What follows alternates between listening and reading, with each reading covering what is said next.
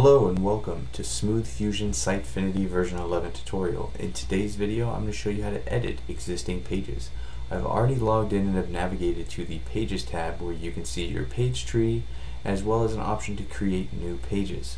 So on the left over here I have the page titles as well as the descriptions on whether it's published, unpublished, or is a group page. Additionally, pages can be saved as draft and you will see that status marked here as well. So on the right side we have additional actions that you can take for that page. So you can delete, unpublish, and duplicate pages from here, but you can also navigate directly to the page's titles and properties to modify that. So we're going to dive into modifying the marketing page.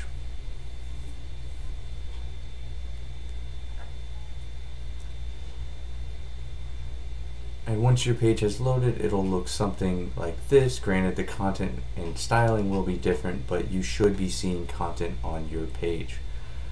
So for the sake of this video, I'm not going to run through how to use each and every one of these widgets, simply just how to modify existing items.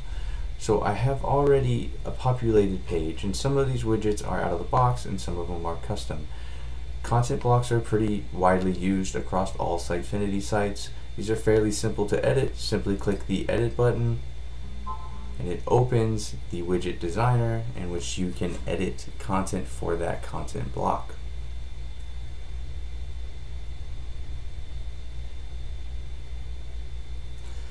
There are multiple views for this, so there's HTML, rich text editor, and the HTML view, whichever you feel more comfortable with. If you were to make changes, you could do so here. Press save.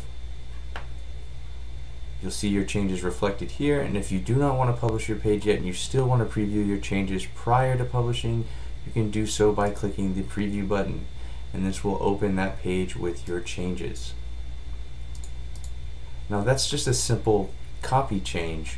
Some of the other changes that you might make to a page is adding additional widgets. For the sake of ease, we're going to simply add additional content blocks. So you found where on the page you want to add the content. You simply drag and drop that widget to the page to add it there, and then select either edit or click the icon in the center of the widget.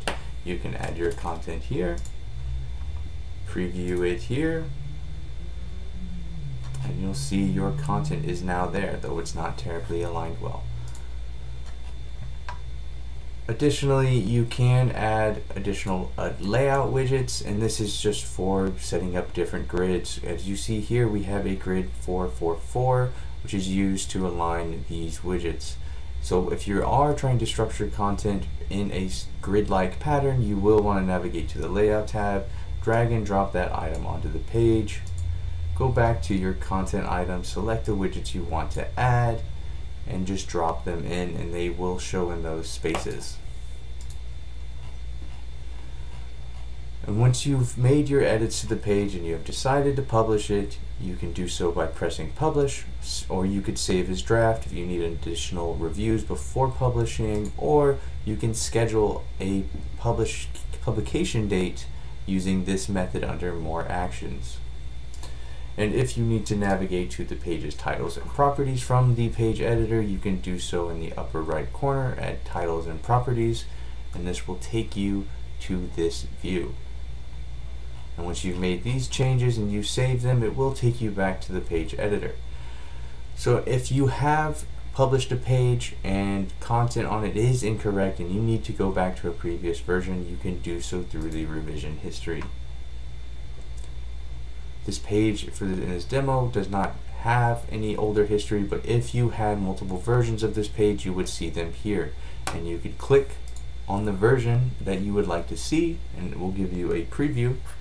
And if you do decide to keep that version, you can revert using this method.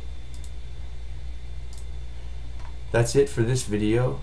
Be sure to follow us on Twitter and our blog. And for more Sitefinity tips and tricks, follow us on YouTube.